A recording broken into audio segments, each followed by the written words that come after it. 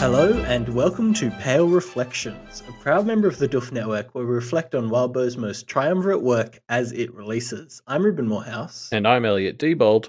And we are here to talk about Pale, or to reflect on Pale, some would say. But before we do that, let's just do a little special announcement, which is that we, and when I say we, I'm including all of the Duff Media Network, are running a fan art contest where you can do fan art to win cool prizes, including the acclaim of the community. And I think a cash prize. Is that right, Elliot? Yeah, it is. We've made the page, but I've forgotten it and I don't have it in front of me. It will be linked in the show notes. So this is a sort of complete fan art contest Wildbow related. Basically everything Wildbow except Twig is fair game. Since Twig, that's the only thing we haven't covered. So we're kind of doing this in conjunction with Matthias and Clarence over at Decomposing Worm. But send us your packed art, your pale art, your parahumans if you must art. We should say the theme of the fan art contest, which is monsters. Which I think people will admit applies to pale and packed, but also the parahumans universe. Yeah, I think it's a pretty good, nice general theme. So hit us up. We'll put in some special effort to make sure there's no spoilers that hit you when it comes voting time. If you're a patron, because it's our patrons who get to vote on the winners. And you'll find out if you aren't a patron, we'll tell you how to become a patron later. So stay tuned for that. Also coming up later in the show, we're going to be talking about Out on a Limb 3.2, Out on a Limb 3.3, the bonus bit from this week, which is called Timelines, as well as discussing some pale predictions and answers to our more recent discussion question. Should we get into it? Let's do it. All right, so let's start with Out on a Limb 3.2, which is from the perspective of Lucy. So Avery's still locked in the Forest Ribbon Trail, and in order to get her out, the group is kind of preparing for negotiations. So we begin with a PE lesson, where Lucy and Verona begin preparing for this upcoming negotiation with the Bélangers, and have a bit of a chit-chat with Melissa. Yeah, and I love how this chapter opens with the line, "Every moment that Avery was gone felt like added weight on Lucy's shoulders." Because it just... we can't get into a Lucy chapter without having a bit of a downer start, can we? Yeah, exactly. It just, as a first line, it just immediately put me in, okay, yep, that's right, we're in Lucy's head. Oh, yeah. Everything's on her shoulders. Okay. Yeah, she's got a lot of burdens. Yeah, I'm right back on page. It's great. Yeah, gets us right into her headspace, which is interesting. I mean, I don't think we've touched on too much the idea of these three rotating protagonists, right? Which is something that Wildbow hasn't really done before outside of interlude arcs, or interlude chapters or arcs, I guess. But yeah, I find, and this happens in the next chapter as well, which is from Avery's perspective, and the first line is like, Carrie started cackling maniacally or something. And it's great how Wildbow manages to find these ways to put us right back, these shorthands that put us right back in the headspace that we need to be in for each of these characters.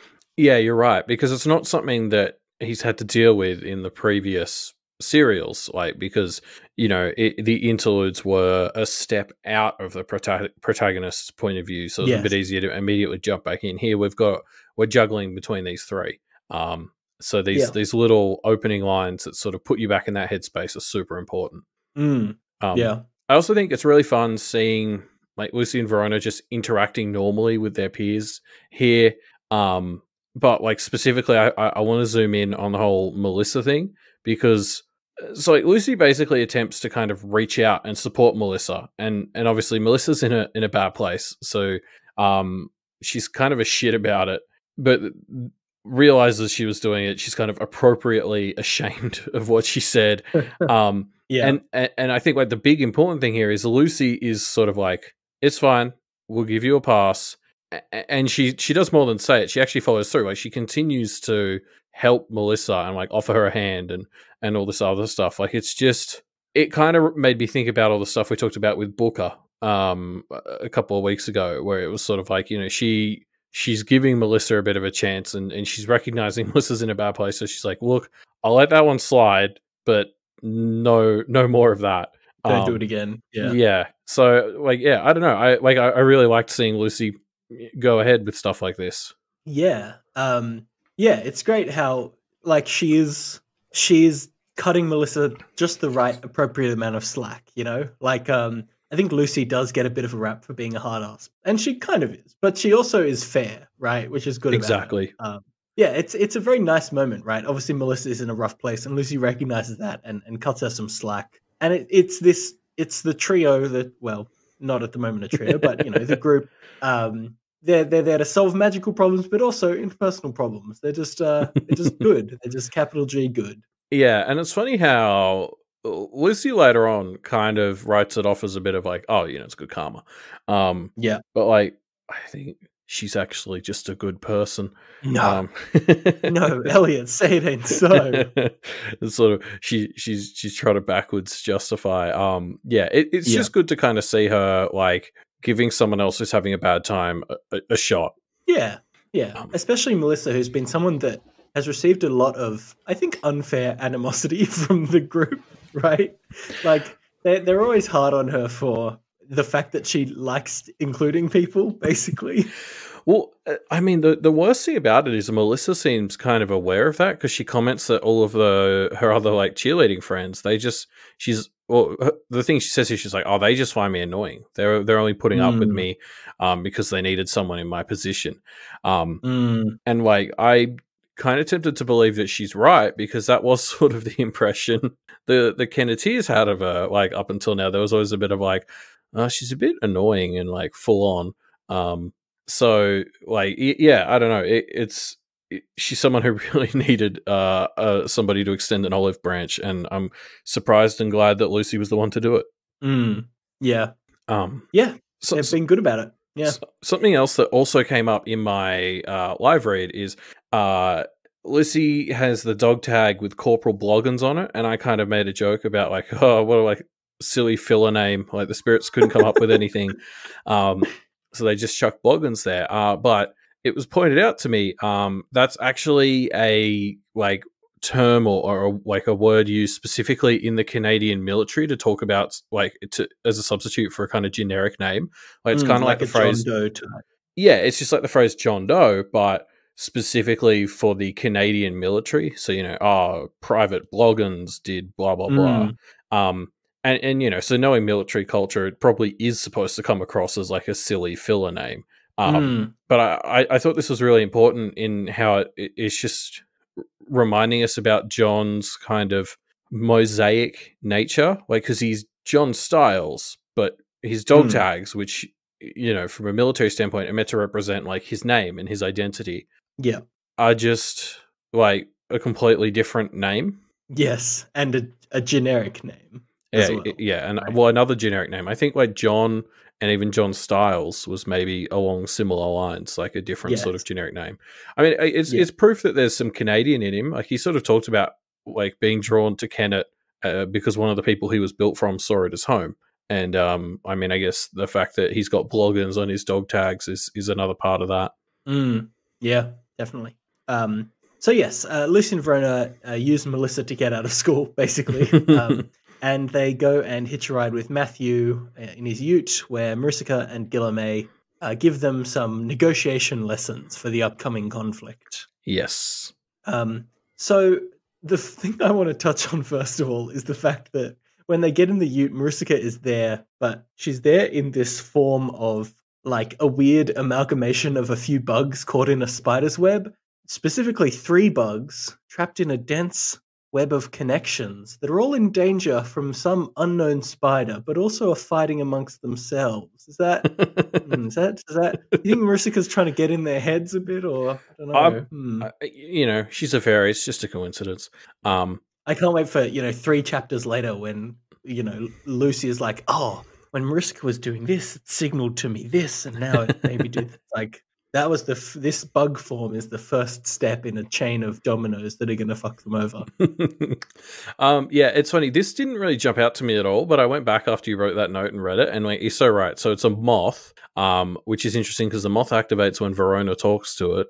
So it's Verona the moth. But wait, the other one is actually a bat with a centipede in its mouth, and the centipede is sort of struggling. So I'm trying to build some sort of metaphor where Avery is the centipede, or I don't know. I I don't don't know. know. I don't I know don't what to know. do with it. The thing that I thought because the train of thought that led me there is, well, what the fuck? That's such a weird form to take. But I'm like, that could just be it, that it's just a weird thing to do, and that's the only reason Mariska's doing it. But I don't know. There has to be some reason why she's gone with something so specific as the form she's taking. Yeah, I now that you've pointed it out, I'd be totally willing to believe that, however many months down the line, we'll be able to look back at this form and be like, aha. Who knows what things are the clues and what things are just weird fairy shit, though. That's the problem. Yeah, I mean, knowing Wabo and having read Pact, like, I'm almost certain it's got significance towards something. It's just, I feel like we won't know until it's in retrospect what it was signifying. Yeah. Yeah. Yeah. Fair enough. But, like, I mean, I think the other thing that I sort of got out of Marisica from this segment was, like, this is when I was like, okay, this is really fucking serious, because Marisica is just straight up, like, answering questions and telling them what they need to know. Like, Being actually genuinely helpful. yeah, she's like, hey, listen, I thought I'd give you some lessons, no traps or ploys. And then Verona asks some follow-up questions and she just answers them. And I was like, Yeah. okay, I'm following a conversation with Marisica in it. This is like, It's serious. yeah, exactly. Like, my assumption is Mariska is doing this, like, fighting her nature like this because she's a little bit scared. And I'm like, okay, well, if Mariska's taking this seriously, like, it's fucking serious. Mm. I mean, I Yeah. guess there's always the chance it's a ploy on a ploy on a ploy. She's doing this as part of the ploy to make them take it seriously. But like, fuck, I'm not playing that game. I'll lose. You just can't at a certain level, right? You just can't go so deep on it.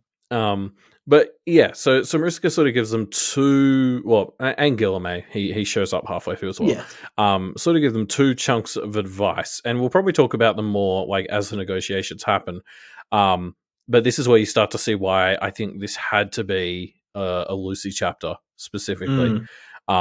Because the two things are sort of don't play Alexander's game, and then also like karma is something you need to be watching for in these conversations. Yeah. And I was kind of halfway through this trip in the Ute when it really jumped out to me of like, I just had this sudden moment of like, we're so beyond the murder of the Carmine Beast now. Like, we're so many steps past solving the murder of the Carmine Beast. It feels like we've gone down such a path of events that it can't be unintentional. That potentially somebody, one of the Kennet others, who's the culprit, whose name is probably Edith, intentionally got the Belangers interested in Kennet to cause a distraction. But I don't know. It just seems so counterproductive for the Kennet for anyone to have done that, because obviously, like, this is such a problem. Yeah, I think by the time we get to the extra material, there's some directions we're definitely being pushed in thinking with regards to who could be pulling these strings. But yeah, like, I agree. There was actually a point in 3.3 where Lucy talks about the culprit, and I was like tripped up on that word and started like tinfoiling it during my live read before I realized she just meant whoever killed the Carmine Beast. Like, I had just forgotten that was part of this story. Yeah, exactly. Because it's been such a, like, the trio have never had the time to really. We got the interviews in the first arc, basically, and then since then, the trio just haven't had the time to deal with it. Like, it's just been so many distractions. Yeah, there were a few more interviews in arc 2, but yeah, like, I agree. Where we're in arc 3, there's been Hungry Choir rituals, there's been forest ribbon trails, and they still haven't done all the interviews. Like, it's hard not to read this as some sort of intentional, active interference. Yes. They're about to go to fucking Hogwarts, like, yeah. The anti-Hogwarts, please. The anti-Hogwarts, sorry. Something that I've been really enjoying, though, is as they've gone through each of these different distractions, they've had, like, a different other instructing them in them.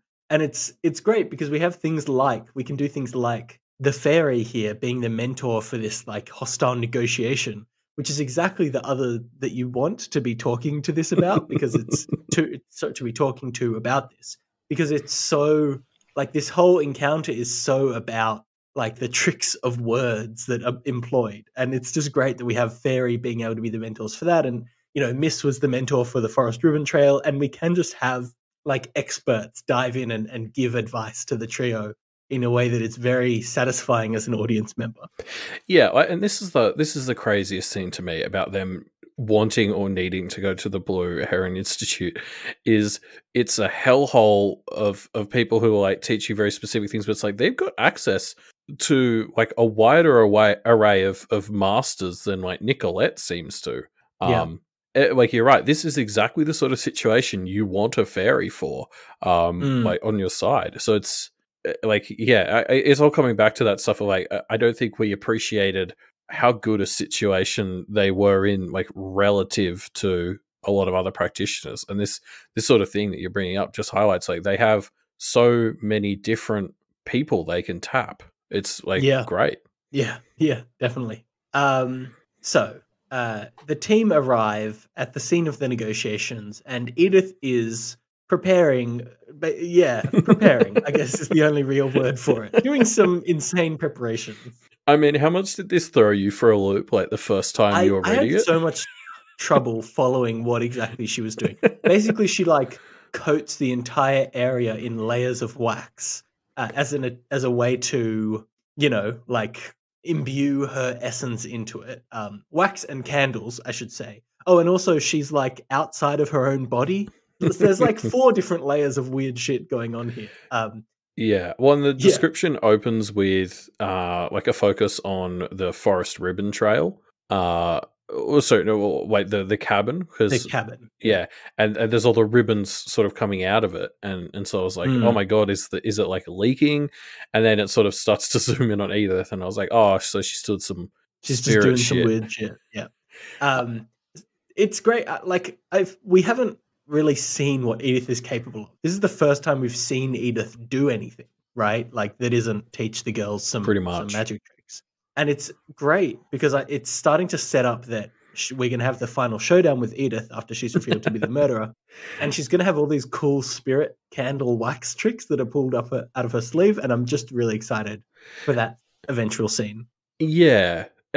Well, and I think something that this scene does, it really taps into what I specifically love about the world of Pact and Pale. So my understanding is she's basically imbuing this area with just sort of her essence and setting it up so like she's basically doing what you do in an RPG where you know, like in Pokemon where you use Sunny Day to sort of like power up fire type moves and that sort of thing. Like that's basically what she's done. She's supercharging those essences in the area because they're her thing.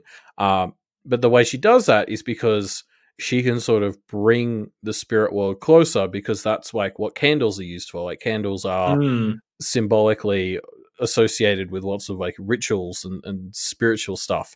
And as a spirit of like candles, she can tap into that. And it's just one of those things, like what I love about this world, I never would have predicted that she could do that.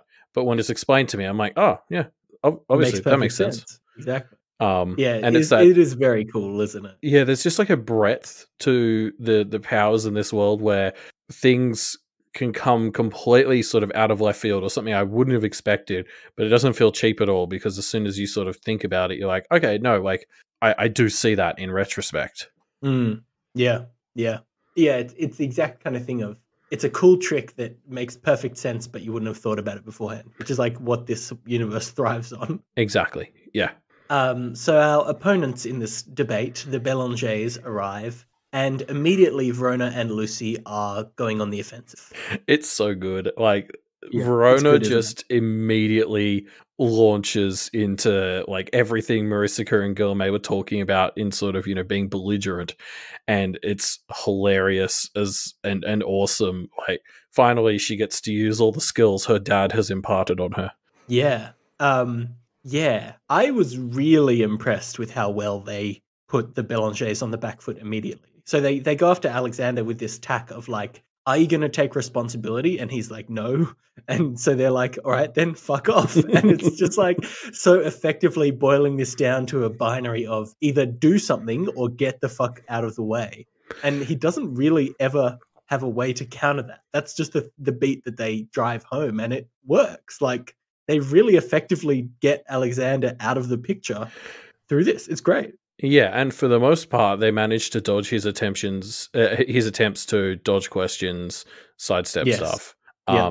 And yeah, so like I want to talk a bit about why I think this had to be a Lucy chapter, like as we're sort of seeing them do this, because it's essentially the main advice Marisica and Guilherme were sort of giving them was playing the sort of intellectual or polite game just won't work because Alexander has thrived in that system. It's kind of stacked in his favor. He has more resources and knowledge. Like Yeah. playing his game just won't work. And Yeah, I because feel he like, set the rules. yeah, and I feel like here in July of 2020 when we're recording this, Mhm. it's hard not to sort of tie this back to a lot of the discussions that have been around like Black Lives Matter. Mm. And or really anything about any sort of oppressed group trying to stand up for themselves where Yeah, just systemic oppression in general as well, right? And yeah, we've talked about that with Lucy already, but the idea that the system is so stacked against Lucy or against the trio if they're dealing with Alexander, who is, a representation of the system. He is y- the institution, right? yeah, Um, absolutely. it's yeah, you can't you if you want to dismantle the institution, you can't play by the institution's rules, and they don't, and it works quite effectively. Yeah, yeah, exactly. Like like I can't not see that sort of connection. Like there's this sense that it's just like if you just try to be polite and stuff, like he's just kind of gonna get what he wants because that's how it's all designed. Like you need to go outside the rules a bit. Yeah. And in fact, Um, there was actually a lot of great stuff on this. I just wanted to plug. Uh, I've got it written down. Like one of our Discord users wrote a post on Reddit, Tanky Forecast, but I'm now realizing I didn't actually check the Reddit post, so they might have a different Reddit username. Um, I'll put a comment in our discussion thread linking to it, but it's this great post talking about so something I had no idea since I'm Australian is Booker, Lucy's brother, is named after a famous African mm, American activist, mm. and Booker, like the historical Booker T. Washington, had a lot of interactions with another person, W. U. B. Du Bois or something. Uh, Yeah, W. Du Bois, I think. yeah, I'm Yeah. sorry, I'm not sure how to pronounce this stuff. I've only just learned about these people. But basically, these two had different opinions on like exactly how to fight oppression.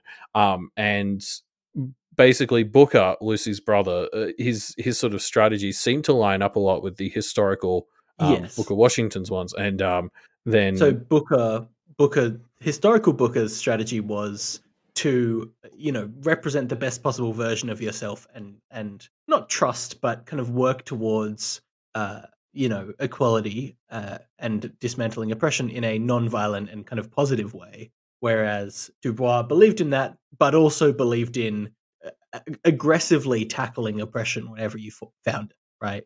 yeah, and it feels like there are parallels between those two and Lucy and Lucy and Pale Booker, Booker. yeah. And Tenki sort of points all this out and it gives a bit of a history lesson to those of us who don't have this context. It's a really great post and you should go check it out. So Yeah. yeah, I will link to it in the discussion thread. Yeah. So yeah, to jump back to the interaction with Alexander, I Yeah. I was very interested by it because before this chapter I felt like, okay, we're having the showdown with Alexander, right? We have this showdown that's about to happen. But during this chapter, you actually realize this isn't the showdown with Alexander. This is just him like scoping them out. He really doesn't even engage. He barely engages to anything that they say. And as soon as they even slightly start to challenge him in a way that he feels like he'll have to actively expend effort to deal with, he kind of just backs down. And it's interesting. It feels like there's more conflict with Alexander that's going to come up, and the fact that he's just kind of let them, blow their tickets in this one is a way that he's negotiating for the second or third time they cross paths. Yeah, like there's definitely moments where it feels like they're winning this battle, but as soon as you start to take a step back, you just can't help and like even Lucy gets this impression that like Alexander is thinking about the war, so to speak. Like Yeah. they do well here, but it doesn't feel like Alexander is put in a permanently tough position. Like and they sort of talk about how in the end he kind of gets what he wants. Like, probably not in as easy or nicer way as he would like it, but at the end of the day, this isn't a complete loss for him, and he's sort of okay with that. And I don't like that. Yeah.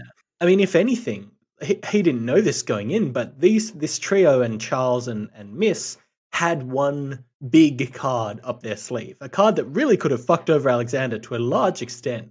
And this interaction has had him take that card off of the table. So he didn't win, but by no means was this a loss for him either, right? Exactly. I mean, really, the loser out of all this is Nicolette, Yes. which, like, I mean, we were so recently in her head, you can just sort of picture how fucking enraged she must be by everything that Yes. just happened here. Yeah. We get glimpses of that through Lucy. Yeah. But yeah, I mean, because these three are about to get like free tuition, which just like from her perspective, is just sort of salt in the wound. It's another silver spoon they've been handed, right? Exactly. Yeah. Yeah, like I feel bad for her. Yeah, for sure.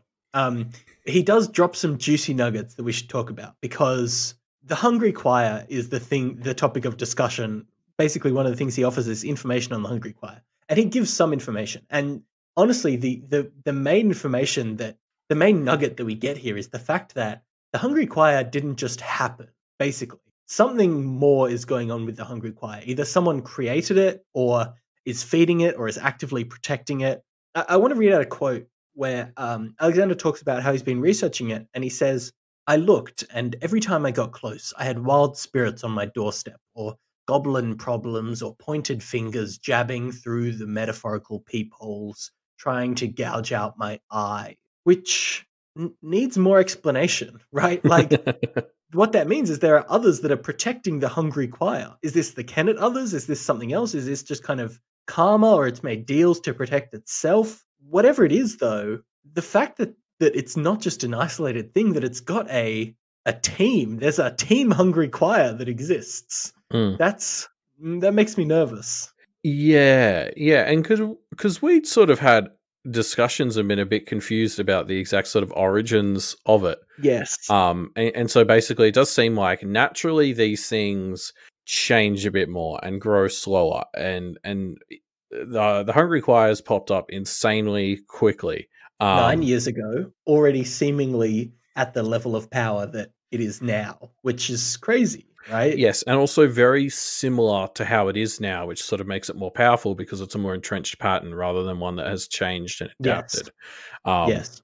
And like we sort of talked about, it continuously grows in power because it's sucking up these people, and much like their singing shows it's based on, turns them into zombies. But yeah, I mean, the nature of how it is like affiliated with a bunch of ghost towns and also Kennet, it's just kind of like, okay, I'm lumping this right next to Who Killed the Carmine Beast as like a big thing. In fact, like, I will be very surprised if those two things are unrelated. Yes, I think we'll talk about Pale Predictor a little bit later when we dive into some predictions. But I think a prediction category we're about to start seeing a lot more of is what the fuck's going on with the Hungry Choir. Yeah. And, like, we will open it up as a new category, but like again, I'm going to be shocked if it's like, these three made the Hungry Choir, but these other three, they did the Carmine Beast thing. Like, Yeah. It's all probably part of the same shebang. Yeah. We'll have to see. I don't know. Maybe it's that first is the case of the Hungry Choir, and second is the Kennet trio in the case of the Carmine Beast. We'll have to see. So yes, Alexander accepts the enrollment of the trio to his school, which means they're now attending not Hogwarts, which will be fun. And with that, he steps back, effectively leaving Nicolette to them. Don't go to this school. They've please. made the deal. They've made the deal already. It's too late, Elliot. No, they said they have intent. Sure. Yes. They can change their minds, and we've been through this. Like, there's no good reason to go, really. It's a bad place to be. Yeah. Nicolette puts up a bit of a show, but really is in no position to argue, right? Because it's Kennet and the trio versus Nicolette, and Nicolette really doesn't have Alexander to back her up. Like, in fact, Alexander is more seeking to gain from her misfortune than anything. She really doesn't stand a chance. Yeah, and we could have kind of seen that coming in retrospect, like with the way 2.Z ended. This is sort of what he was going for. But yeah, he really just sort of tosses her to the wolves. Again, like she just must be fuming about the way this all went down. She's kind of been betrayed by Alexander. These three are getting more power, free tuition. They're taking stuff out on her, which, as she keeps pointing out, all she did was steal a couple of ghosts, which is not great, obviously, but yeah, like she did also get Melissa's leg or foot broken. yeah. But As she says, there may have been, she may have only given that a nudge, like it may have already yeah, been coming to some extent, but yeah, yeah, I mean, like that's the thing. Like she's her hands aren't clean, but she really gets fucked over with all this, and it's well, just like and because the thing, she has to have a relationship with the Kenneteers now. Like, they set up this thing where yes, she's going to bring them ghosts, and there's going to be an ongoing relationship between these three and Nicolette. And I just at the moment I can't see any way for that not to be extremely antagonistic for a long time. yes, I think there's no way it won't be. There's this moment where Verona reveals that she's erased Nicolette's schedule, and the fact that we saw what this means to Nicolette in 2.Z really, really helped sell this moment because it's so dirty, and I loved it. It was awesome. Yeah, yeah. On the note of how Verona found a really good use for her pen gift, all of the Miss gifts are kind of very important for this interaction, right? Like Almost like Miss wanted this exact thing to yeah, happen. put on your tinfoil hats, people. Yeah. No, but like so there's the pen. The school enrollment info is obviously pretty key. I mean, Avery's technically even using her Forest Ribbon Trail gift right now. Lucy's weapon ring is really the only one that doesn't specifically come up in this. She puts it on for the. Yeah, She exactly. She says she has puts it. it on. I don't know. Yeah. Yeah. You're right. Interesting. I I wonder like if it as there a is bit of a something more. even if it's not like this big sort of Machiavellian scheme by Yeah. Miss or whatever. I like it as a bit Yeah. of a send off to her that they're using what she gave them to Yeah. get a bit of revenge. Yeah. Definitely. So yeah. Yeah. Nicolette really doesn't have a leg to stand on, and she basically has to just do exactly what they say. I think she gets off relatively easy, given how much of an instigator she was in this situation. I mean, she was doing it at Alexander's request, so it sucks that he really gets off scot-free, but, Yeah. Whatever. Well, she basically gets off at the cost of presumably a short and unpleasant trip to the Forest Ribbon Trail. Yep, And 1 day for Alexander.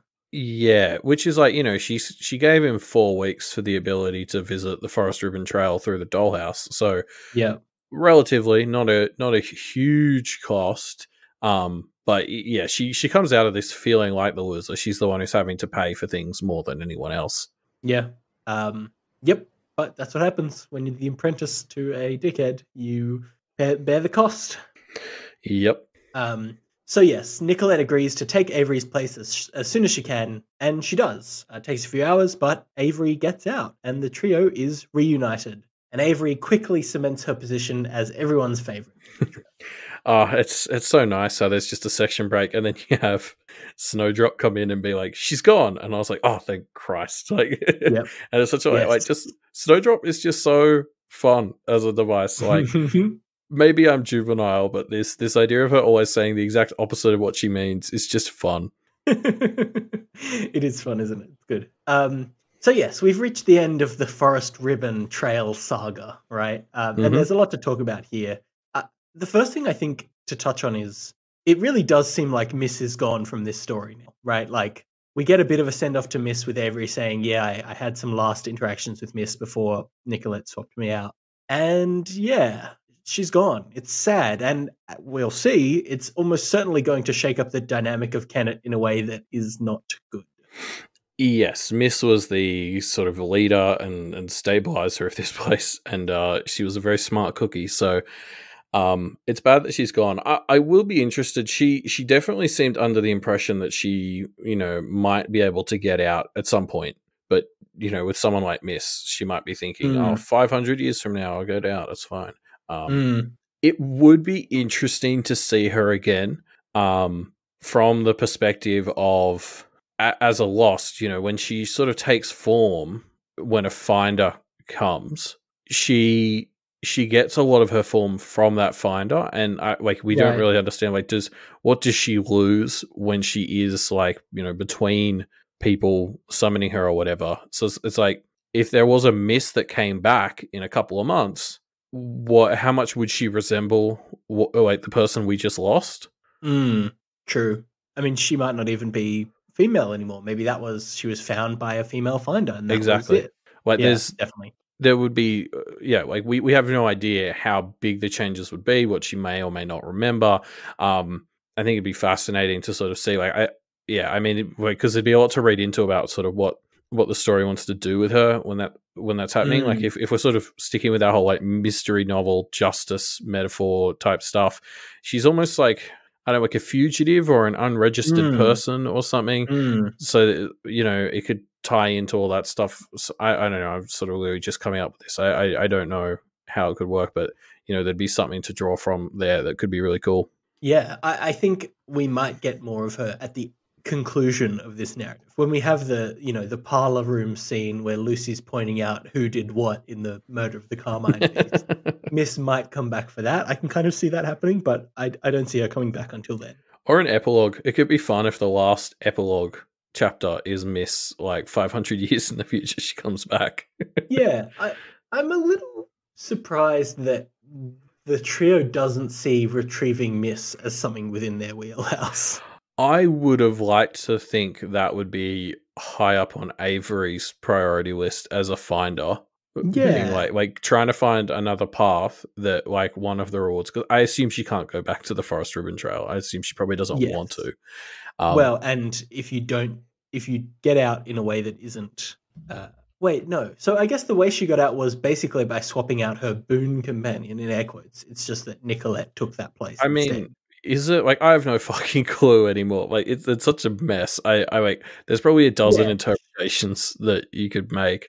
She didn't get out with the detour, at least, and the detour was the one that said you can't come back if you take the. Right. So theoretically, she could go back. I don't know. I Yeah. don't know how it works. The one person who did know was Miss, and so they Exactly. can't really ask her anymore, can they? But like, I guess the point is like, I think one of the Forest Ribbon things is like, you get to take a lost other out with you. Maybe if they can find another path where there's like a boon like that, you go in and you try and get Miss out. Like, I don't know if it has to be one of the ones that's in there with you or whatever. But Yeah, yeah, I agree. Like, I think that is something they could do. Maybe that would be like an epilogue chapter, is them saving Miss. yeah, But yeah, I mean, I think the other thing here is, so when Avery comes back, she's got this little rope that lets her, do like cool teleporting stuff. yeah, And DDev on our Discord pointed out something that a couple of people had noticed, which was the rope was one of the things you could take if you did the detour.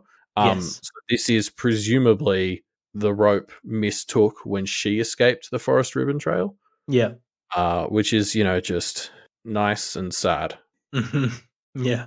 I wonder if the ring and the feather are also things Miss picked up Are in her travel also paths. detour things. They could be. Because she said she I went through a mean, bunch of different paths. Maybe she nicked yeah. them from the guy who bound her. Maybe, maybe we'll find out. So the other thing that is worth noting as we reach the end of 3.2 is while Avery was away, this was the first real time that we saw the trio properly split up and acting without all three of them. And we were discussing whether they'd be in danger or whether this would go badly, but they really did fine. They did well, right? And I'm kind of trying to reconcile that. And I think what it means is the fact that they were trying to get Avery back. I mean, like, we know that the fact they're wakened together means that there's this kind of pull that ties them together. So potentially the fact that they were trying to get Avery back actually gave them some kind of like karmic advantage in those situations, because that's what they were kind of operating in the will of the universe, trying to keep them connected, Yeah. I mean, that's interesting because we've talked a lot about how the best tactic for fighting them is splitting them up. But if they've, like, we've kind of seen how effective they are at undoing that, so it's a good At coming sign. back together. Yeah. Um, I think the last thing I want to touch on before we move on to the next chapter is basically, so the three meet up and they meet Avery and they have a quick chat and they're like, "Oh, what do you want to do?" And Avery's like, "I think I just want to be alone." And that sort of Mm. jumped out to me because that is not the That's the Avery we opposite of met. what everyone wants usually. Yeah. Yeah, 2 weeks ago, Avery, because that's how long this story's taken.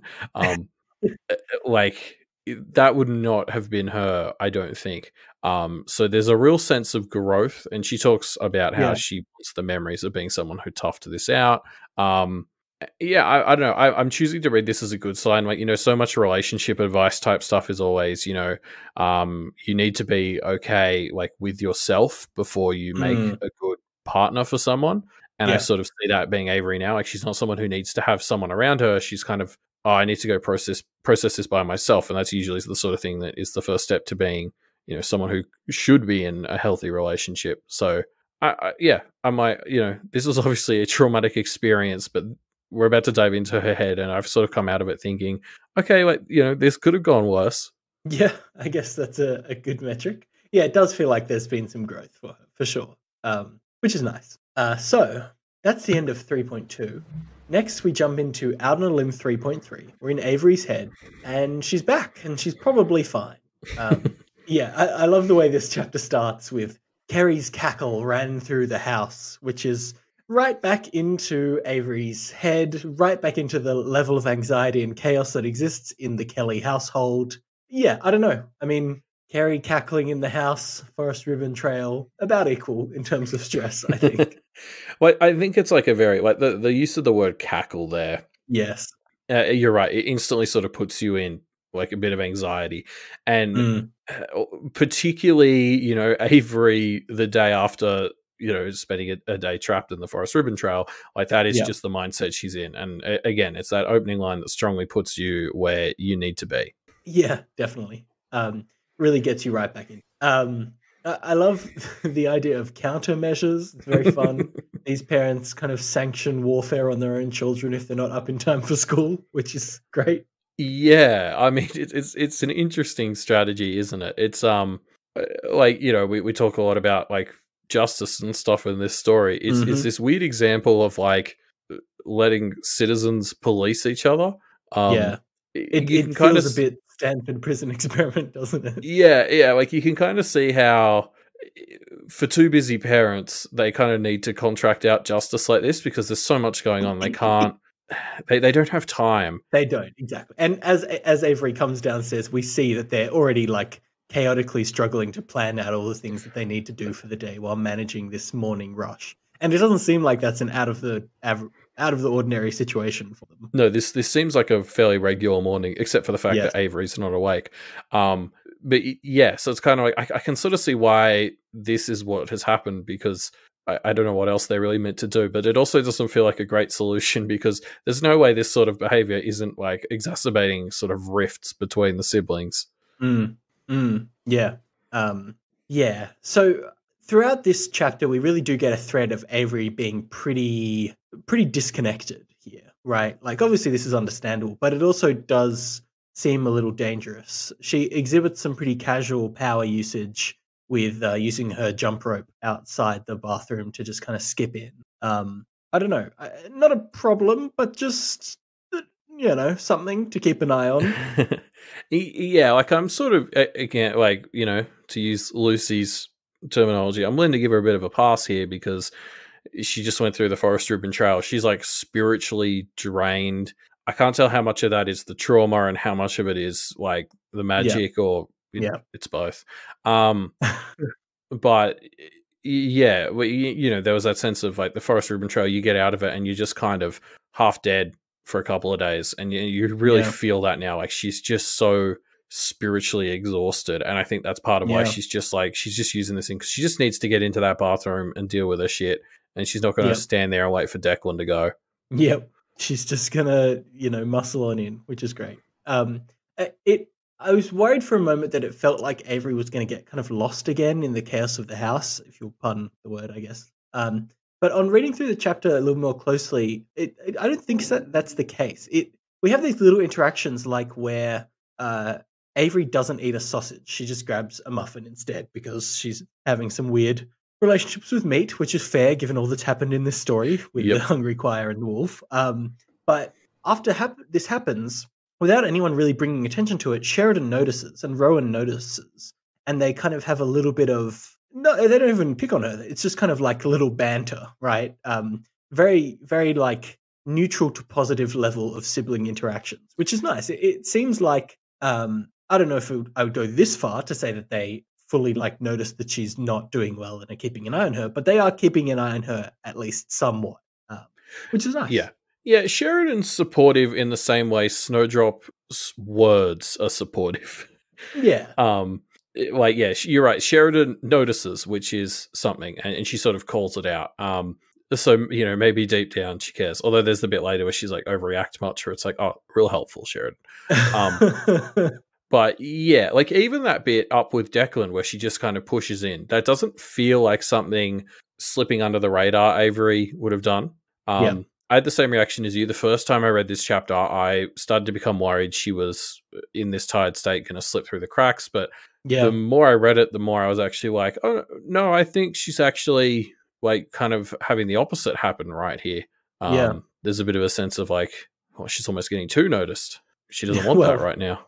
Yes, exactly. Yeah, it's a weird reversal, isn't it? First, I guess just in general, the kind of wanting to be alone is not a thing that we've seen that much of Avery. I don't know. Yeah. There's also like in this whole kitchen scene, there's this bit where the parents are sort of, as you already touched on, like negotiating how they're going to get through all the shit they have to get done today. And like, so Rowan gets involved because Rowan's like, oh, I want to borrow the car. And they're like, yeah, I mean, you can if you do X, Y, and Z. And there's this, you know, real 18-year-old sort of comment where he's like, I thought getting the car was meant to mean I have more freedom, but I got to do all this shit. I've only got like half the time to meet. And it was just like, welcome to adulting. Yeah, welcome to the real world, man. The more freedom you have, the less you have. But again, it's contributing to this idea of like how overworked the Kellys are. Like they're sort of, you know, contracting out this stuff to their 18-year-old son, which is actually like a very normal and, in my opinion, much more reasonable way to go about outsourcing this sort of stuff. Yep. As opposed to letting Kelly drench Avery. As opposed to warfare. Yeah. Sorry, what did they call it? Countermeasures. Yeah. Yeah. So Avery kind of tiptoes her way through breakfast before heading off to chat to Drop and Pop. So it's funny, when I first read that in the notes, I thought Drop and Pop was some sort of dark joke you're making about Grumble. What would that even mean? I don't know, like Pop's the thing for like punching someone out. For your grandfather. Oh, sure, or that. And that. So yeah, I was like, wow, this is like a weird dark joke. And then like I got further through the notes, it's like, oh, he means Snowdrop and Cherry Pop. Snowdrop and Cherry Pop. Drop and Pop, the dream team. Oh yeah, this probably says more about me than it does about your joke, but yeah, just in case anyone else is as stupid as I am.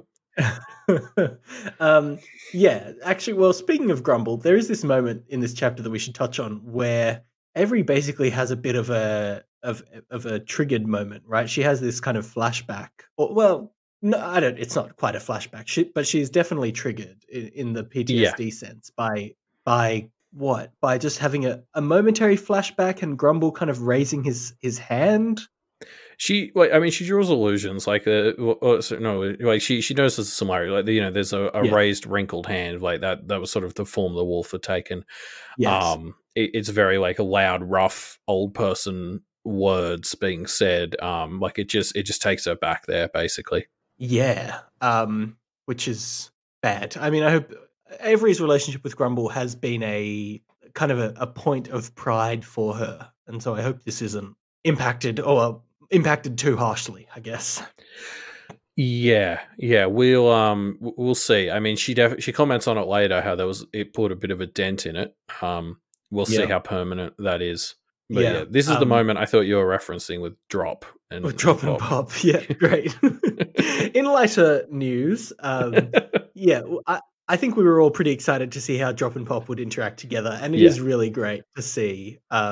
Cherry Pop just doesn't understand Snowdrop's lying, and it just makes every moment so great with their interactions. Yeah, they're fucking fantastic together. It's so good. I love so Cherry Pop leaves the scene to go and steal some flavored milk because she thinks that's going to torture Snowdrop. And all Snowdrop's sarcastic responses are hilarious. I almost want to read an interlude that is just Cherry Pop, like this tiny goblin's epic journey to steal some milk from a convenience store, because it's probably super hard for her. Like, it feels like something that would be out of like Toy Story, like because she's like, Yeah. you know, like what, she's like 4 inches tall, right? So she's got Yeah. to fucking Toy Story her way into the convenience store to get milk. Like, I'd read or watch the shit out of that. Yeah, it does sound good, doesn't it? I also, I mean, to go back to sort of Snowdrop, like, she's so good for Avery. Like Avery sort of directly comments on how much she kind of gets rejuvenated by helping Snowdrop, and it's like she was barely able to get out of bed and eat breakfast, and after like a 2-minute chat with Snowdrop, she's able to cycle them both to school. Yeah, Like, you're right. It is a good marker for the fact that she is kind of rejuvenated by helping and being around other people. yeah, and Snowdrop is just so wholesome in her own uniquely unwholesome at face value way. Yeah, it's interesting.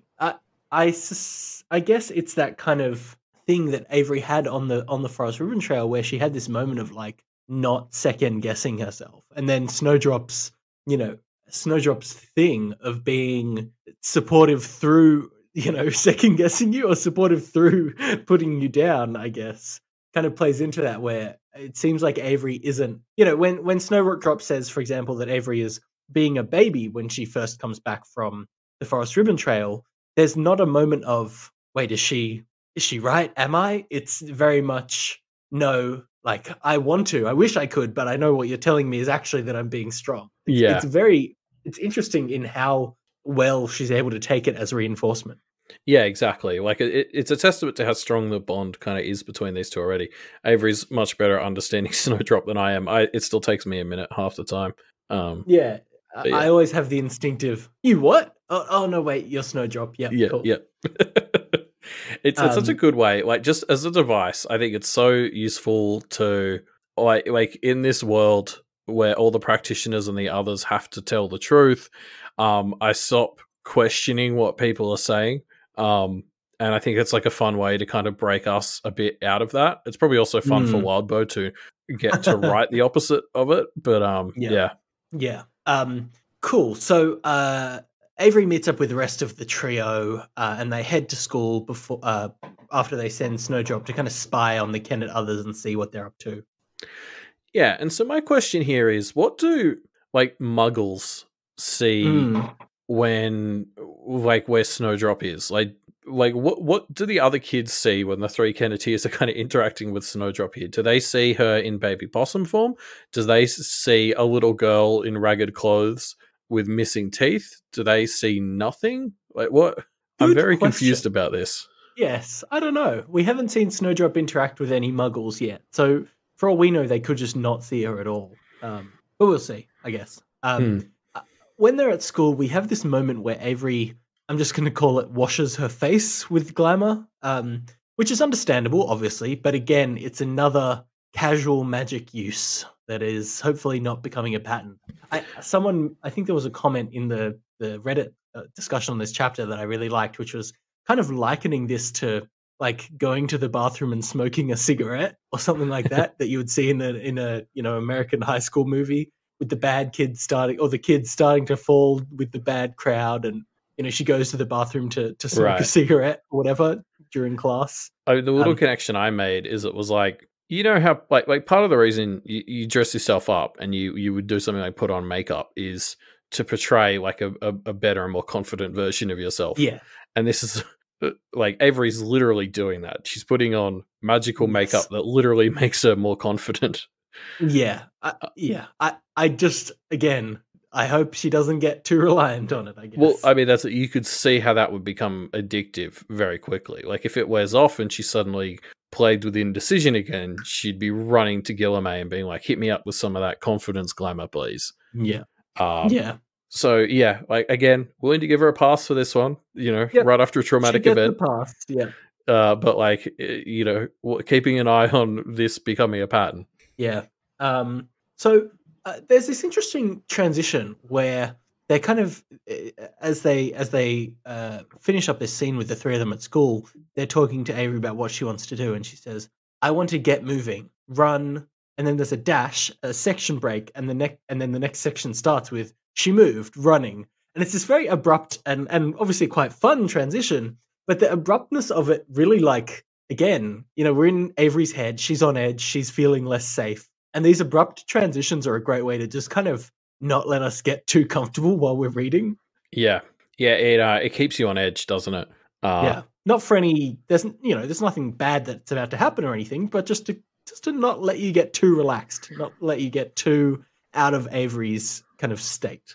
Yeah, and this also ties into the end of the chapter. Like, I suppose we'll talk about it more, but like her whole sort of way of thinking in regards to why she wants to keep moving, because this decision she makes right here in this section break is she wants to dive further into the practice rather than take a break from it, like Lucy suggests.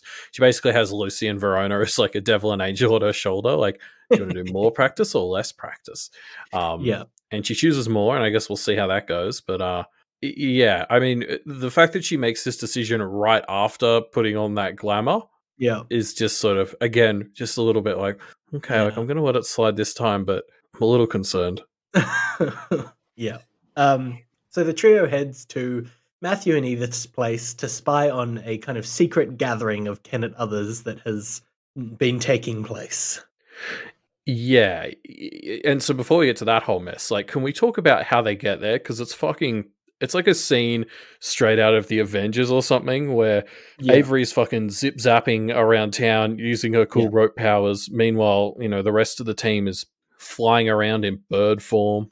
Verona and Lucy are full on animorphing now. Like, Verona goes from from bird to cat, just kind of flipping around in different animal forms. Like, they're in the zone. Yes. And I mean, the Verona bit again concerns me with regards to how on par with the Fae she is. Like, she just, she's had this glamour for a couple of days, and she's seamlessly transitioning from bird to cat. She's concerningly good with this stuff. It has me worried. But yeah, like, this is one of those moments where now I'm just constantly coming back to Sadia. I'm like, no wonder Nicolette's pissed. Like, these three are, a week and a half in, and they've already got these abilities to fucking dash around and turn into birds and stuff. It's insane. Yeah. So Snowdrop gives us a rundown of what happened here, and it's hard to understand. It's really hard to keep track of, but people on Reddit posted Snowdrop translations, and Wildbow himself kind of realized, I think, that it was a bit difficult because he also posted a Snowdrop translation in the bonus materials. Basically, it looks like the Kennet others were doing a bit of planning and discussing, mostly around Matthew and Edith. Riska and Charles were here too. And they've picked a new leader, which we find out is kind of Matthew and Edith together being the de facto leaders of the Kennet others. Yeah. I mean, I think to go back to what you said, like, towards the start of that, I think that's what's really fun about this extra material is Wildbow can leave like a challenge like that. Like, I agree. I sort of read Snowdrop stuff and I was like, okay, my brain just melted. Hopefully somebody else has done this. And I think what's fun is now Wildbow doesn't have to rely on just expositing it to us later in dialogue or relying on you having to know to search the Reddit threads. He can just chuck it in the extra material as a kind of, okay, like, I got to include this and it was fun, but I am going to give you the answer like a bit later.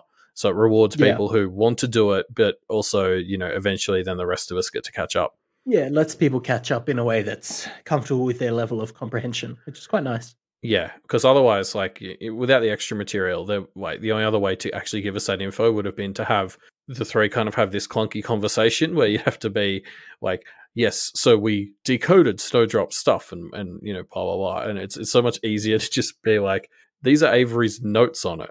Yeah, read it if you want, skim it if you want. You don't have to. It's just kind of there. Yes. Sorry. So then this chapter ends basically with Avery considering whether she would like to continue down the path of becoming a finder. Yeah, it's a really nice conclusion to this sort of arc that Avery has gone through. There's sort of this conclusion to this little arc in this chapter, and it sort of goes all the way through. And she sort of summarizes it here at the end, is like, the world is scary. I can't like hide from that. I can't fly under the radar at this point. She's tried that before. What she needs to do is kind of keep trying to move forward and, find the diamonds in the rough. Yeah. The sentiment that this chapter ends on is Avery thinks Avery could see herself continuing to look for the snowdrops that sprung up in the scary place, which is just a beautiful sentiment. Like, it's a scary world, the paths are scary, but there are snowdrops out there to be found. Yeah, you're right. Like it is just such a nice sentiment, and it's why it's funny because I think so many times, usually when a chapter ends with "Yes, we're going to do another practice," like I'm always like, "Oh God, no, no, oh God." Yeah, This is yeah, the first one where I'm sort of like, "Okay, this feels like a healthy." Like version of it to me. I mean, it's obviously not yeah, great. Like the paths aren't like playgrounds, but I couldn't help but be like, okay, like I can see this. yeah, yeah. That's the end of 3.2. Three Oh, point sorry, three. 3.3. Just keeping you on your toes, Elliot. So yes, then we get to our extra material, timelines, which starts with Avery and her doodles guiding us through what has happened this month and what's happening later in the month. I mean, I think this is the perfect time for this because I think I was just reaching the point where I was like, I'm gonna have to go back and read Arc One because I don't remember exactly how long ago things Mm, were. Um, mm. so just having the ability to just have the author be like, "Here's a quick Here's a handy calendar guide." of what has happened. Yeah. It's so great rather than having to rely on the community or yourself to do it. Um, Mm, and again, like I think the thing that always shines through in these extra material stuff are like little details. Like there's the doodles, but there's also because it's Avery, the only project due dates that are listed are the yes. Miss Hardy ones. Miss Hardy's project. Yeah. Like you just know it's Avery because she's like, I don't give a fuck about my other classes. Got to make sure I impress Miss Hardy though. Yeah. God, it was good. I love the doodles. There's these little spirit doodles for the procession of spirits that came to the meeting, and one of them is literally just a penis. Like Avery's just literally kind of let her mind run away with random doodles of miscellaneous things. They're Yeah, so good. I love them all. these doodles are fantastic. I love the snowdrop one so much. Yeah. I think I'm going to make it my Discord avatar. Mm. Um, there's also there's the little one where we get to like the sort of four people who start this sort of meeting, and Yeah. there's like a It's the Matt doom, and doom, doom yeah, thing. and Yeah. and Edith is a little candle woman holding his Yeah. hand. Like it's adorable. Oh, so good. Like Walbo's Yeah. defined such an adorable little style here. It's fantastic. Yeah. We get these little tidbits of what's coming up as well. There's an interesting one, which is, I think it's something like Verona has some mum stuff to deal with at the end of the month or something, which who knows what that means. Yeah, like I think what's great about this calendar is it doesn't just sort of tell us the 12 days that we've gone through, and like remind us on that, which is helpful.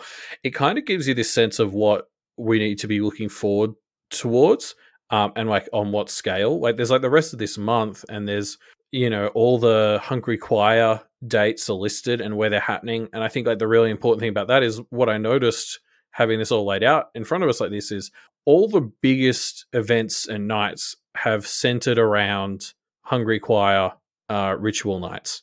Well, maybe that's intentional, right? If we've touched on the idea that somebody has created the Yeah. Hungry Choir, the nights that the Hungry Choir has been active are potentially intentionally distractions from other things that are happening. Oh, yeah. I definitely thought the same thing. I was like, it's hard to know how much could be cause and effect or whatever, but I was sort of like, okay, so they awoke on a Hungry Choir night, and then the next one was like 1.Z. The one after that was the end of Arc 2. It's sort of like each arc has ended on this big moment that has been tangentially related, at least, to the Hungry Choir. Um, Mm, so having them all marked out like that, I sort of start to be like, okay, so these are maybe when we should start to expect big events to be happening for whatever reason. yeah. And then, as you mentioned, there's stuff like in June we'll have like other projects, and we've got to go to our fancy magical summer school that please don't go to. Yeah, like I think it's fun to sort of also prime us for how far forward we need to be thinking. Yeah, definitely. In these notes, we also get a bit of a snowdrop translation of what happened at the meeting, which we've already mostly covered. I don't think there's anything else in here that is new information or crazy information. I mean, I think the bit that started to jump out to me is like the meeting started with this foursome, and I mean it's directly brought up like as a question, like why these Why four? these Who's four? Yep. Charles, Marissa Carr, Matthew, and Edith? So there's really like the story seems to be pointing us in a bit of a keep your eye on these four Yeah, direction. Marisica is the odd one out in that group, right? Like, yeah, the other three are the sort of human adjacent others. And Mariska is kind of explicitly the opposite. She's trying her hardest not to be human. yeah, strange. But then the end of this bonus material has Avery laying out the timeline of the story as we know it so far, which is a great little bit just to kind of sum up all the outstanding loose ends, right? So, for example, I'd completely forgotten that Guillermet mentioned having his own secret scheme that was unrelated to the Carmine Beast, but, he's just off meeting with someone that we don't know. Like, I don't know what that means, but I'd forgotten it. And Wildbow's just kind of saying, hey, this might be important, so don't forget it. I So, mostly read this as proof that I was right, that the flashback scene 10 years ago or whatever is hugely important when John killed the black dog and who was around them. Like, I think there's still mystery to me surrounding the nature of Kennet, like how it came to be this haven for others, how exactly that haven works. Like, where there was seemingly some sort of agreement to transfer leadership to Matthew and Eve. Like, how de facto is that? What are the rules and the contracts surrounding this commune? And I'm beginning to suspect that, like, the fact that we haven't got answers on that at this point, I'm like, okay, does it tie into the Hungry Choir and or the Carmine Beast mystery? Like, it, and our snippets at the past when that stuff was forming, I think is going to be crucial for us understanding it. Yeah, definitely. But we don't have those answers yet, Elliot. Maybe next time. So that's the end of the chapters that we're discussing today. But don't go away yet, because we've got a bunch more content to get through. First of all, I guess we'll dive into Pale Predictor. Some Pale Predictor predictions, shall we? Yes. So what have you brought this week? I brought a prediction from a user called Chromester, who said that Guillermet talked to, in this secret meeting, the person who created the Hungry Choir the night that the Carmine Beast died. So yeah, we kind of touched on this already, but we're definitely kind of focusing in this now on where the Hungry Choir came from and what's going on. So I'm excited to dive into more theories, and I like this one. The idea of this secret person that Guillermet spoke to being being tied to who created the Hungry Choir. I like it. Tie all these loose threads together. Why not? So I've just had a thought now. So live theory. Yeah. So sorry for how malformed this might be. Okay. So it was 10-ish years ago that John killed the black dog. Yep, and 9 years ago that the Hungry Choir was created. So there is some overlap there. Well, because something that came up, right, with John is that you can't really kill him because he's powered by the war that he was a part of. Like, it's very difficult. Ooh, I see. So what if the Hungry Choir is I've forgotten her name, but like, what if that was a whole thing? What if they weren't killing her, but they were transferring or transforming her? I don't know. What if the Hungry Choir is her to some degree, and maybe that's why it's mostly children, or I don't know. Well, interesting. Yeah, okay, I can see that. What about? I mean, the other thing we don't necessarily know that much about is where the Carmine Beast came from, right? Yeah, I got the impression it's been in power for hundreds of years to the point where that may not be relevant, but I don't know why I assumed that. It could have only been in power for 10 to 20 years. I wouldn't know. Yeah, just the fact that we're questioning the origins of some of these others is making me, start to question the Carmine Beasts one more. Like, because we know where Matthew and Edith came from, we know where Miss came from. I don't know. Yeah, sorry. Anyway. Another thread. Sorry, yeah. Anyway, what prediction did you pull out for us to talk about? So I pulled out one from, oh God, I didn't try to figure out how to pronounce this username before. Meijaho. Sorry. Meijaho. Who, again, is also on the who created the Hungry Choir thing. I think we're just going to have to make this a new category. I need to go clean up Pale Predictor a bit, in fact, because I haven't even closed the what is Miss category, which just doesn't need to be there anymore. So I think I'll replace it with the who created the Hungry Choir category. Comment in the Reddit thread if you have any other categories you think the Pale Predictor needs. Yeah. But anyway, Meiji Hao has basically suggested that they think the choir was created by the Kennet others collectively using knowledge that they got from Charles, because Charles was, forsworn about a decade ago, and the others like Charles specialized in creating others, so they were Mm. like, maybe this was part of the deal. Like Charles helped them create the Hungry Choir, and they tap power from it or something. Might be related to Matthew's doom is something that's brought up, but yeah, basically tying into the whole idea that the Hungry Choir might actually be a tool of this commune, and I guess in theory, then part of the power source of the Kenneteers. Interesting. Yeah, I like it. I Um, love these who created the Hungry Choir theories. Yes. The other thing Meiji Hao tied it to is the death of the Carmine Beast, suggesting that maybe if the Carmine Beast found out about the Hungry Choir being created deliberately by Kennet, she might have been obligated to try and do something about it, and they managed. It had grown so powerful that they were able to kill her. Or like it could have been the Hungry Choir acting in self-defense even. Yeah, I could see it. I don't This is the thing with the Hungry Choir, right? Is the question that comes up is who benefits from it? And I don't think anyone does right now. Like, well, I think that's what I yeah. like about this theory here is that there's an idea that the Kennet others are getting power from it and protection, presumably, if it is a tool of theirs. Yeah. Yeah. Okay, I can see it. So just add on my fresh new layer of unthought out theory that it was created from John's black dog. Black dog, yeah. And I think we've cracked the case. There we go. Solved the mystery. All right. So if you want to leave your own predictions about where the Hungry Choir came from, you can check out the Power Predictor sheet in the links in the show notes. Yes. And we also have been running a discussion question. So let's talk about that one. Yeah. So the question was, now that we've seen some other practitioners, do you think the Kenneteers got a good or bad deal in how they've awoken? Basically, everyone said yes. Everyone said good. Yes, everyone said a great deal. And I think the timelines really helped solidify this. So, for example, Hero of Old Iron in the thread touched on the fact that our trio have been awakened for 1.5 weeks. And, compared to Nicolette, who's, a few months maybe in or 6 months, I don't know, and also has been like actively tutored by a school, it's like they completely steamrolled her, right? Like they're completely on a whole nother level, on a level that was baffling to her, and she was obviously no slouch. So they've got a good deal. Is the gist?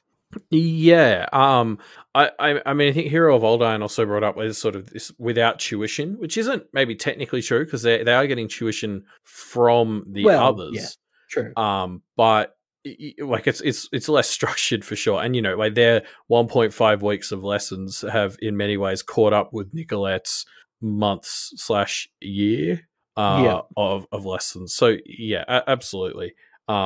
Landis 963 sort of directly compared it to things we've seen in like Mile End, which was a packed dice game that Wildbow himself ran, which we will be talking about more soon. But sort of comparing it to stuff like that and saying, yeah, these three seem to have gotten a good deal so far. Yeah. Captain Rhino also in the thread touched on, yes, they've been given a leg up and kind of raised the question of, are they leveraging this initial advantage that they've got? I was kind of stumped by this one at first. Like, they've clearly been given a leg up, but it's not going to last forever, right? They're in the favor with the Kennet others for now, but that's eventually going to pass, you would think. And so they need to kind of be gaining as many tools as they can now and gaining as much, permanent position as much as they can, which they're kind of doing. They've got some rituals, they've got some connections. They're doing okay, I think. Yeah, I think the thing that really jumped out to me with this answer, and we did already sort of touch on this, I think the big thing Captain Rhino brings up that I think is the best benefit the Kenneteers seem to be getting so far is this breadth of talent and knowledge they have access to. Like if you look at someone like Nicolette, I think she was well suited to be an augur, and it's why she was chosen, but she was brought in by augurs and sort of had to become an augur, and she goes to a school run by and seemingly mostly for augurs. The Kenneteers have, gotten to experiment with all sorts of shit. Avery's kind of immediately latched on to finding, but like we still don't know what Verona and Lucy might want to do.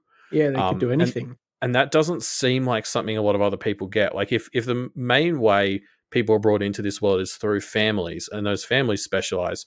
Presumably, people are basically raised to be a certain kind of practitioner. Like, Yeah. a Bella and Jade doesn't probably get to choose another career. They're brought up to be an augur. They're sort of trained from it from birth. Yeah. Um, Interesting. so there's a real freedom to what these three have that a lot of other people don't get, and Yeah. that they're getting choice. We saw that with Matthew as well, right? Where he took after his father in terms of what practitioner he was, but he wasn't really digging the whole heartless vibe, right? Like we kind of got the sense that he didn't really want to be that kind of practitioner. Yeah, and he quickly sort of gave it up, right? Like and then he became whatever it was that he was to be with Edith. Yeah, infested by whatever. Yeah, there was a term for it. A host, I think it is. Yeah, interesting. Good answers to the discussion question. So thanks everyone who left an answer. No discussion question this week. Check back next week and we'll have another one for you. Take a break this week. Go and go and listen to our bonus episode, 2 hours of more discussion on Arc 2, Stolen Away, with a very special guest. So go check that out. Yes, we were joined by Jade from Octopus Literary Podcast, which was a lot of fun. Yeah, it was great. She's actually, I think, just released some of her own Pale content, which I need to go and watch. Her Pact read-through is also great if you haven't seen it. Yeah. But that's the end of our show for now. So thank you for joining us. If you'd like to discuss these chapters or this episode in general, you can do so by going to the discussion thread, where you'll also find Elliot's link to that comment that he mentioned by Tenki Forecast. Yes. That he definitely won't forget to post, Elliot. Yep, we'll try not to. It will probably be a couple of hours after the episode comes out, fair warning, because I will be asleep by the time Ruben gets it out there, I imagine. But the other thing to do in there is maybe drop any suggestions for categories you'd like to see in Pale Predictor, because I will spend tomorrow morning cleaning that up a bit as well. Yep. If you would like to check out more of our stuff, why not follow us on Twitter at MediaMD Podcast, which is our Twitter account. Yes. Go follow us and you can see when we do live read, or when Elliot does live reads, or other miscellaneous things that are going on. Yes. And so you can find, a bunch of other stuff on the Doof Media Network over at doofmedia.com. There's other shows. MediaMD was such a show, but we've actually just finished it. So if maybe this is the time that you decide you want to go take a look at what it was all about. Now that it's finally finished, now that all the plot points have been resolved, you can go back through and listen to the entire show from start to finish. So go do that. Yeah, I mean, look, we finished it because we've talked about everything worth talking about. So now you can go there and see all the things that are good. Yep, if we didn't talk about it, we, by default, assume that we both hate it. If you want to check out other Doof content that isn't by the two of us, I don't know why you would, but you can if you want. You can go to doofmedia.com and check out all the great shows on there. There are lots of really great shows. What You Say is my eternal favorite, so I will always plug people to that. Yes. And there's also Wildbow's Patreon, patreon.com/Wildbow. And Ruben told me he had a bit for this one, so I'm going to hand it over to him. No, you're not meant to do it so clunky. I was going to segue into it naturally, Elliot. Jeez. Why don't you do that? Do it again. We'll go for another take at it. But this time, just let me jump in, au natural. Okay. And, while you're thinking about Patreon, head on over to patreon.com/Wildbow. Yes. Now, Elliot, I know that we all assumed that, we had to pay tuition to Wildbow. But actually, if you read the fine print very carefully, we don't actually have to pay him for the work that he does. But we still should, because it's good. So go over to patreon.com/Wildbow and give him some money. Yeah, don't be a freeloader like these don't Kennetiers. Be a dirty freeloading Kennetier. Pay him some tuition, goddammit. Be like Nicolette. Yeah. And that's the show. And on that note, we will see you all next week for more Out on a Limb, I assume. Hopefully. I don't know. Maybe not. Maybe this is the end. Surprisingly short arc. If this was the end of the arc, Elliot, who would the interlude be from the perspective? It's Cherry Pop trying to steal the milk. Oh, yes. We finally get pop at the shops, we call it.